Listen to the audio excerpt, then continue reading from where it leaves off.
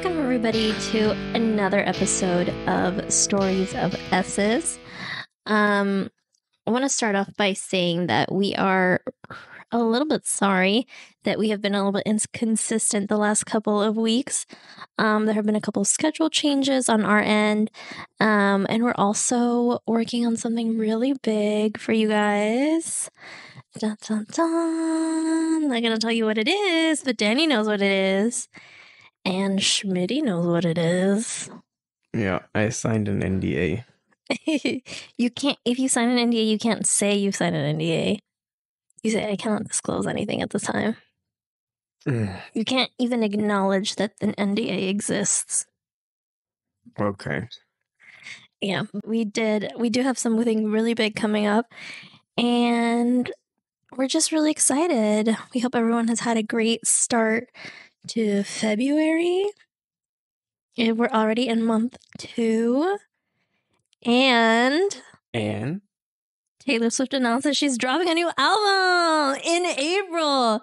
Guys, that's my birth month. The last time she dropped something on my birthday was Me from album. She dropped it on April 26th. And I love that for her. Important facts about Gabby. I will never not bring it back to Taylor. I'm really excited for her new music. And yeah, that's the intro to Stories of Esses today, everyone. Danny, how are you doing? I'm doing good. I just in a little bit of back pain, so I feel like an old man. And Danny did RDLs the wrong way. So he is now hurting with some baby back pain. Yeah, but just because Gabby talked me into it, I don't usually do that. You're supposed to do it you didn't do it the correct way. You're supposed to do it the way I showed you this morning. Anyway, I'm going to stick with the kettlebells. Anyway, he's just a big baby, but we'll get him back on those booty gains for sure. So this week's episode, we're going back into Greek mythology. We hear you. It's like your favorite subject, so we'll bring it back. Danny, do you know who we're talking about today? I know who we're talking about today. It's Hera, the queen of the gods. Yes. Which is kind of weird to me. How do gods have a queen? But I guess you will elaborate on that. Yes, I will. Kind of. Well, today's resources are classicalwisdom.com, mythopedia.com, theoi.com, thecollector.com, and a paper by Mara Wood called Feminist Icons Wanted. I'm really excited to talk about that. So, let's begin. The tale of Hera unfolds with a complexity that mirrors the divine intricacies of Olympus. Hera, born to the Titans Cronus and Rhea, emerged from the cosmic echoes of a time when Titans overthrew primordial deities to establish their reign. Among her siblings were illustrious gods like Hestia, Demeter, Hades, Poseidon, and Zeus, setting the stage for a familial drama that would resonate through the ages. Hera's union with Zeus, her brother, an eventual king of the gods, painted a saga of divine matrimony. Their offspring included Eileithyia, Hebe, Hephaestus, and Ares, anchored the Olympian dynasty. Yet, the mythic narrative wove additional threads, connecting them to divine figures like Angelos, Eleuthyria, Eris, the Charites, the Curides, and even the mighty Heracles. In the realm of marriage, Hera's fidelity stood in stark contrast to Zeus's polyamorous escapades.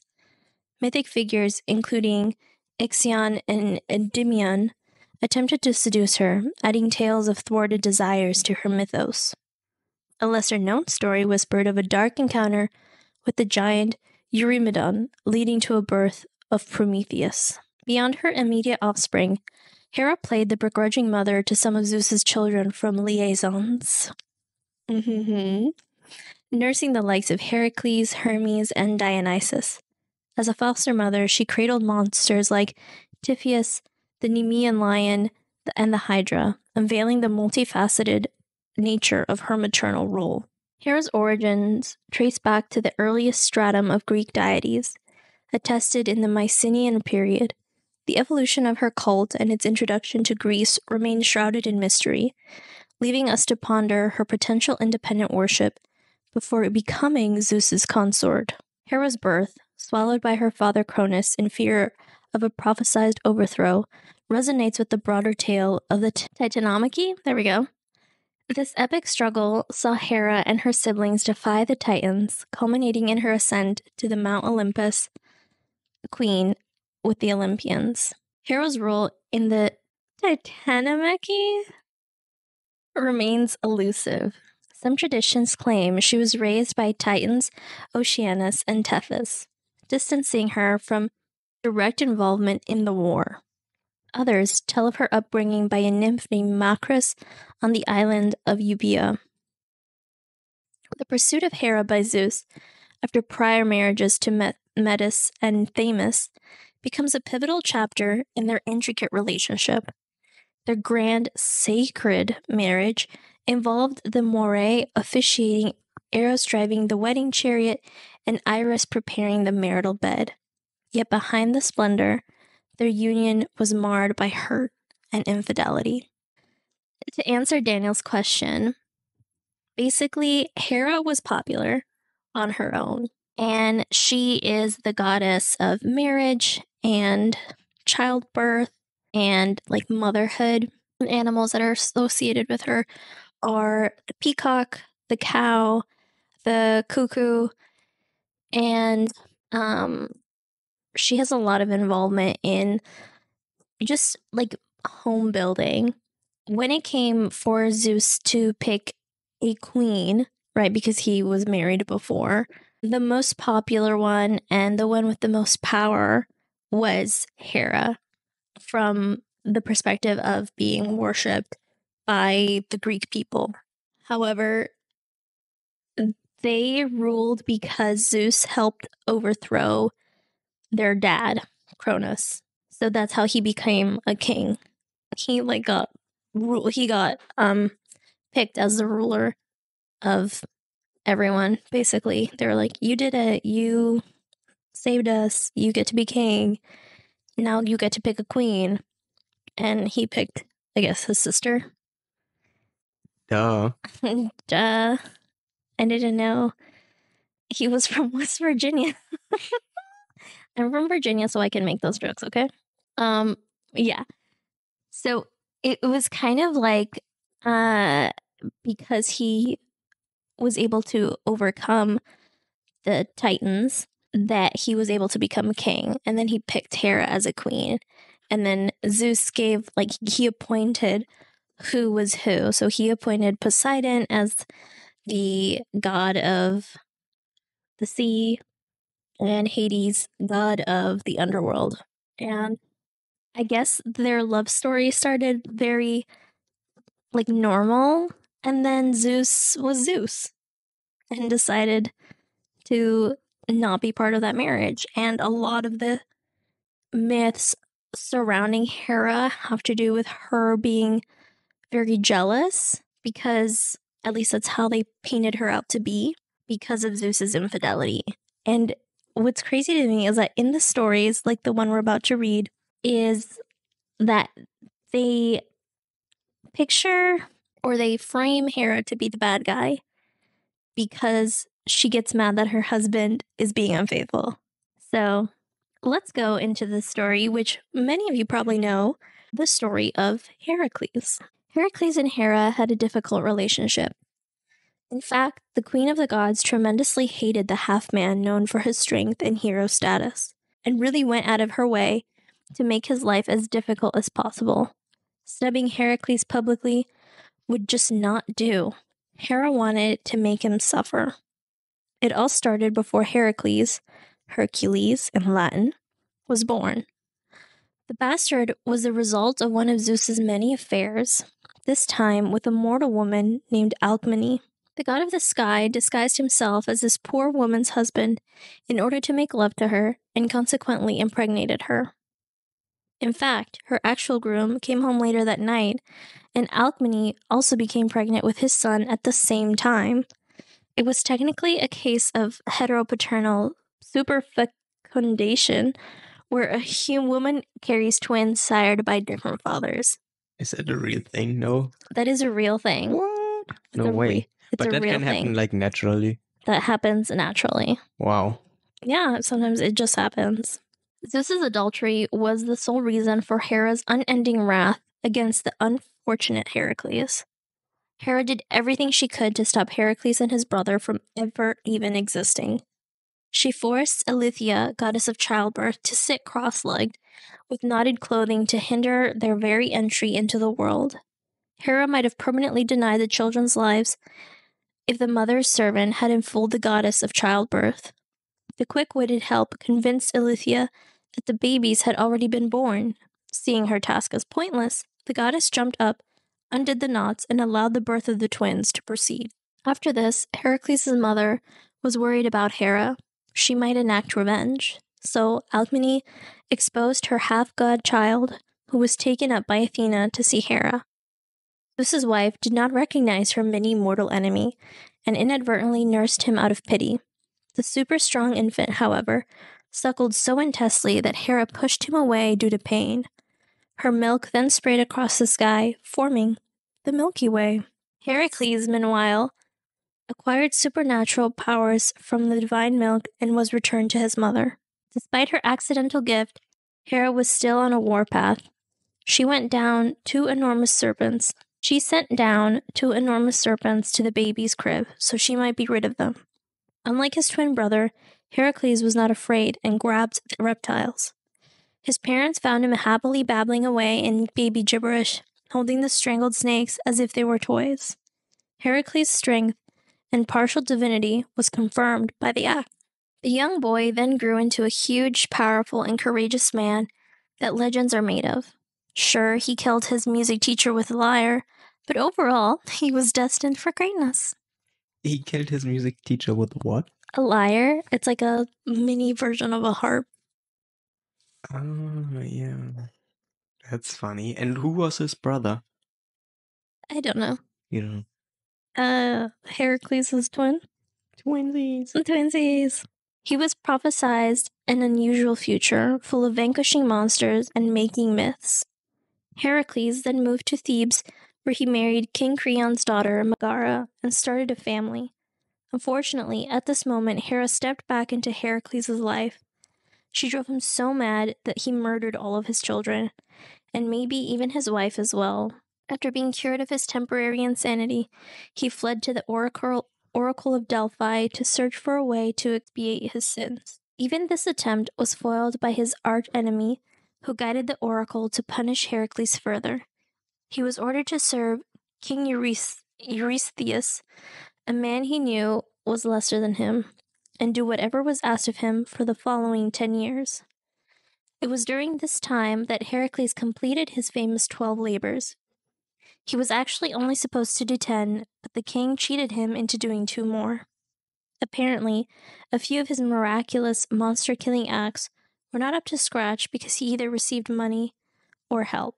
Heracles was purged of infanticide. He joined a superhero group called the Argonauts. Bum, bum, bum. I feel like I have heard that name before. You have heard that name before? Remind me. No. That's for another podcast. Okay. Okay. They searched for the Golden Fleece, conquered Troy, fought against the Gigantes, and of course, rescued heroines.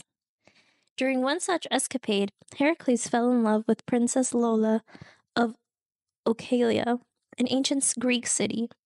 In legend, like fashion, her father, King Eurystheus, promised his daughter to whomever could win an archery competition against his sons. Heracles promptly triumphed, but the king did not fulfill his promise of giving away his daughter. Instead, the king and all his sons, except one named Iphthus, spurned Heracles. The demigod then proceeded to kill them all, except Iphthus, who became his BFF. Best friend. Enter heartless Hera once more. She again drove Heracles mad, and this time the hefty beast of man threw his greatest pal over the city wall to his death, the one he just let live. Wow.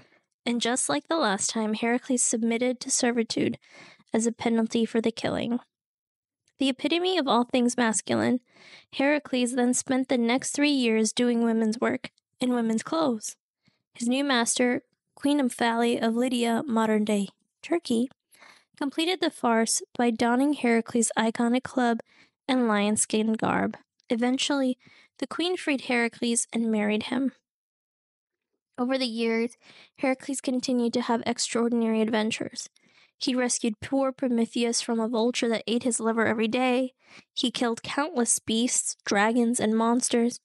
He had a drinking contest with Dionysus and lost. He founded a new nation in Scythia by having relations with a half-woman, half-snake. In addition to all the warring, Heracles managed to have endless affairs with women and men, fathering countless children and heirs, and thereby passing on his strength and partial divinity for many, many years. Kings for ages would boast lineage from the demigod. Eventually, though, these extramarital affairs were the end of Heracles. It all happened with Heracles and his third wife, Deianira, tried to cross a river. A centaur named Nessus offered to help the young lady, but then tried to take advantage of her while Heracles was on shore. The mighty warrior was not pleased and swiftly shot the deceitful centaur. As Nessus lay lying, however, he plotted his revenge. He told Heracles' wife that she should gather up his blood and spilled semen in order to prevent her husband from being unfaithful. All she had to do was apply his poison fluids to Heracles' clothes. Eventually, when Deianira suspected that Heracles was enamored with Lola, the one with the dishonest father, she inadvertently followed through with Nessus' lethal plan.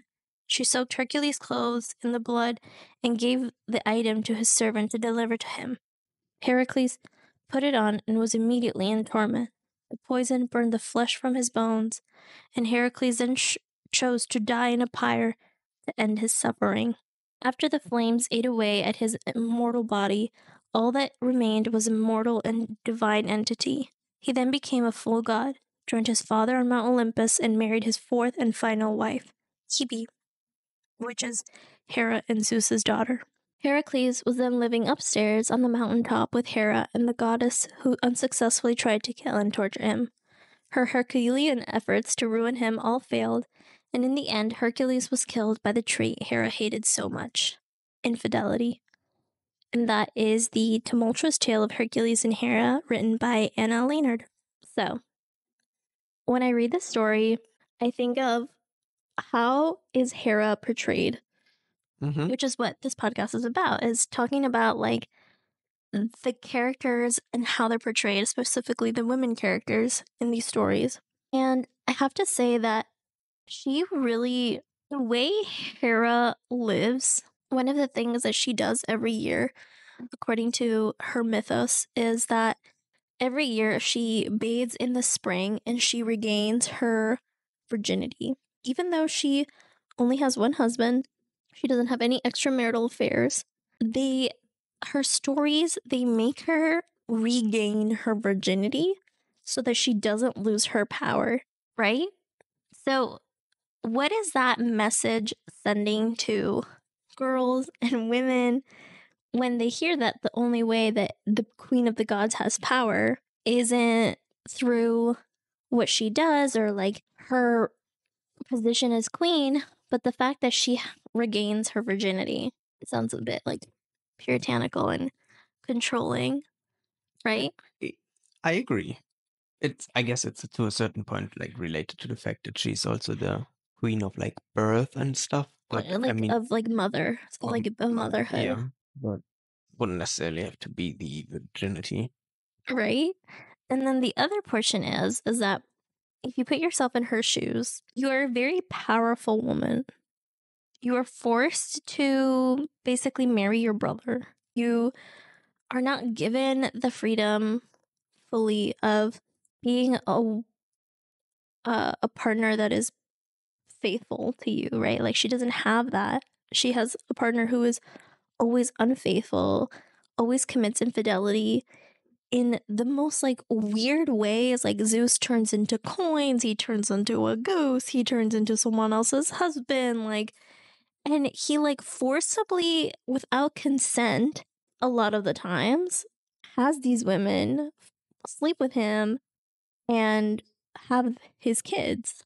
And as a goddess of motherhood and, you know, marriage, it is just so hard to see that, right? And then further that is that you see those children of your husband committing the same things over and over and over again that you hate. And as a goddess of marriage, of course you're going to hate infidelity. And why shouldn't she be upset and jealous and mad? Yeah, I agree. I mean, I guess that's what marriage stands for nowadays. I don't really know how the Greek marriage was defined, but if you are married to someone, then you are not supposed to go out. And But I just mean, do like, whatever. even then, like, they, focus solely on monogamy and not so much on polyamory, right? And I think that when you're in a relationship and you agree to polyamory, like, that's one thing. But when you agree to monogamy and then you do the opposite, that's another thing. Yeah, that's true. But I think for Zeus, it's kind of like, oh yeah, like he's the god and he's the character, so he gets away with like doing whatever he wants to do. But that's the thing, like, he shouldn't. Because none, like, when we read these myths, we're kind of like, oh yeah, Zeus did that. Keep on reading, blah, blah, blah. Mm. But when goddesses do that and, like, do something, I would say, fucked up, it's, like, unacceptable. And that's, like, something that, I think we've talked about in a previous episode, is that in a lot of these stories, the male characters are allowed to mess up. They're allowed to F up, right? But not the women characters. Like, the women characters have these archetypes to fit in, right? The virgin, the mother, the whore. Yeah, what just came to my mind is who wrote those stories down, right? I mean, if they've been written down by a man and it has been influenced by the view of society from back then, that's what I would put in as like the options, Exactly. right? Exactly. But then you also see how that translates still to today. I mean, for example, the way a lot of people view the Judeo Christian God has a lot of influence by Zeus. That he's going to strike you with a bolt of lightning if you enter a church and you're sinning. He has this like long white beard and he's sitting in the clouds. Like, that imagery is based on Greek mythology. That is not based on Judeo-Christian. Wait, no, you got that wrong. You know what it's based on? It's actually based on Santa Claus. It's not based on Santa Claus. Yes, it is. Okay, no, I'm joking. You're such a silly goose. Oh my god. But yeah, like there's that imagery that, that not just prevails through stories, but also through images, through Greek mythology, through then what the Romans adopted from the Greeks, which is a lot of what is influenced through like Roman Catholicism. It's poppin'. It's super popular for hundreds and hundreds of years. So for us to say, well, like, that's how it was back then, not necessarily now, it's like, right, but our society now is based and formed by a lot of that influence that has come down for hundreds and hundreds of years.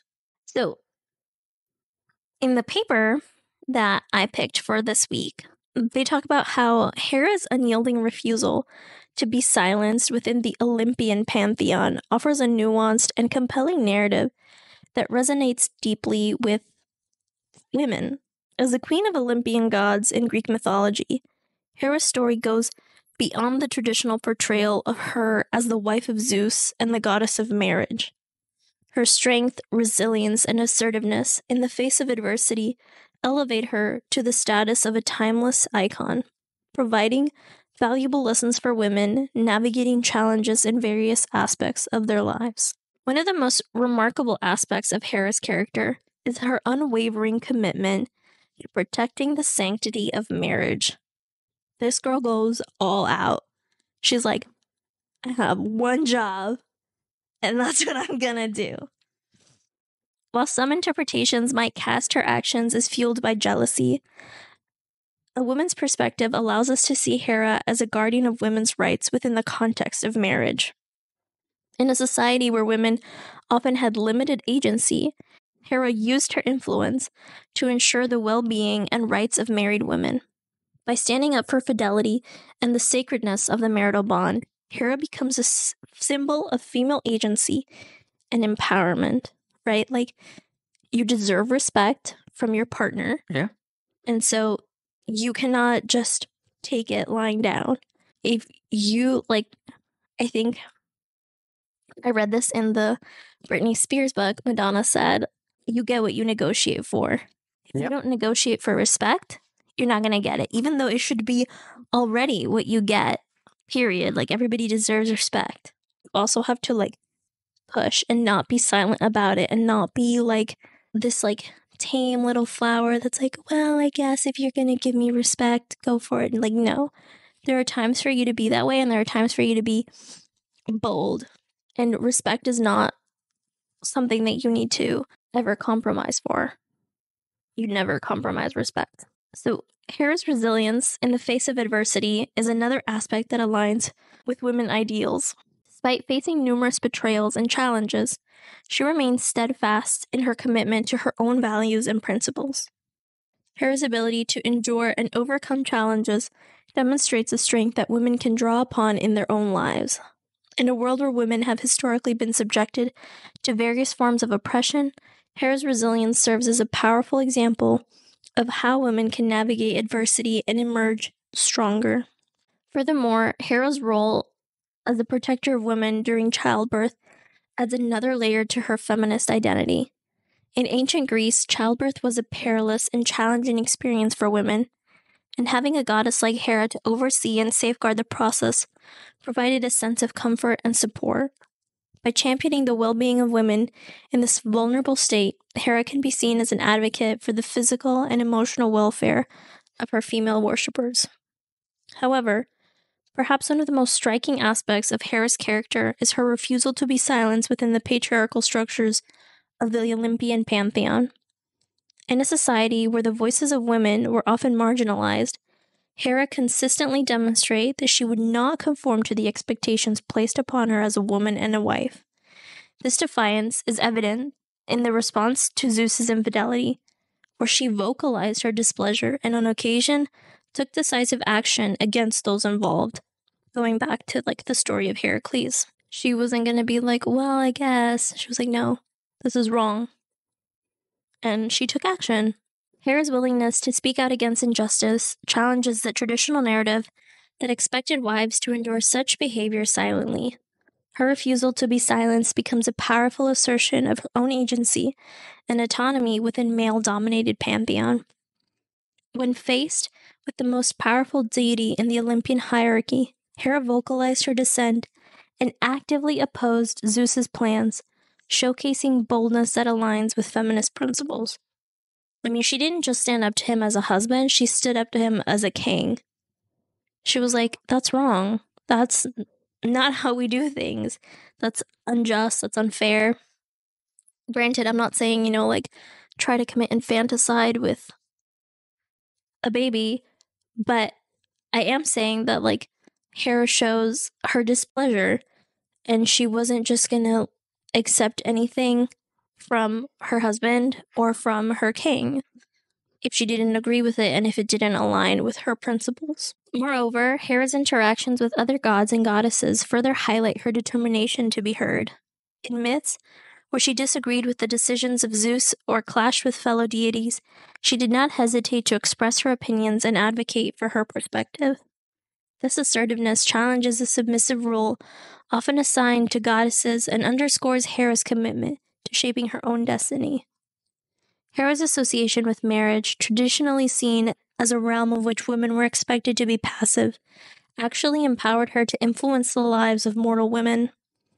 As a goddess of marriage, she took an active interest in the well being of wives and mothers, extending beyond her personal grievances with Zeus.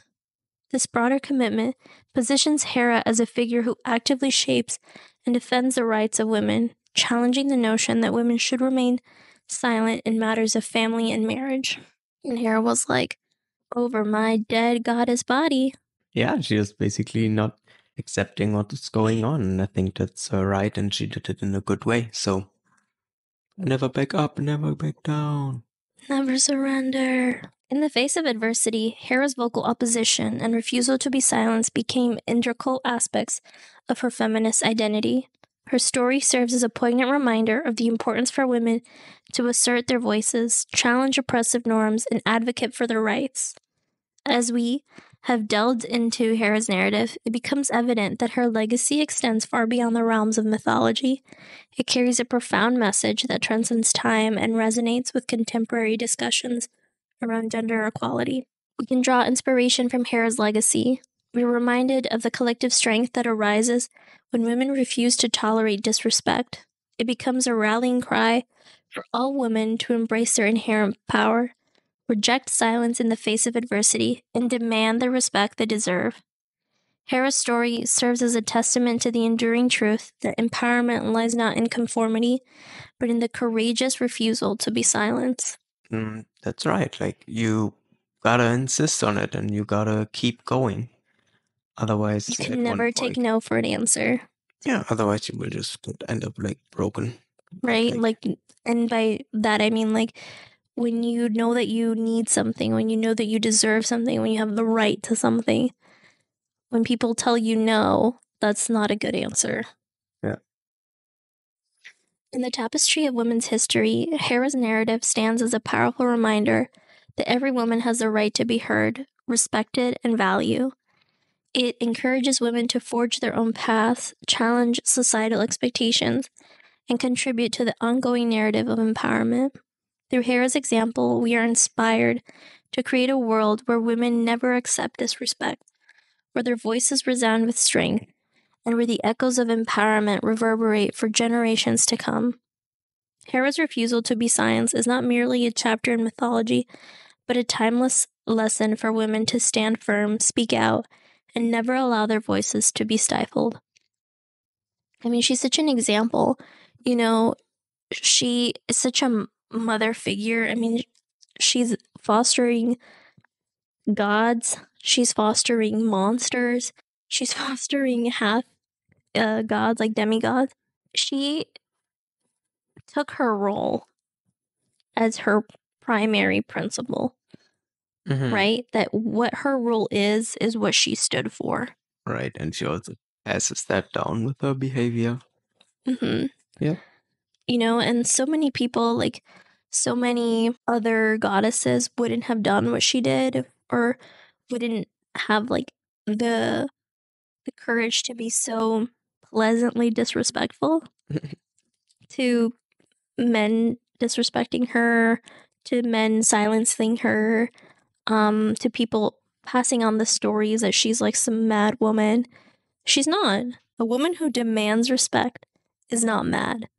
A woman who demands respect is a woman, period. There's nothing wrong with her. She's not crazy. She deserves it.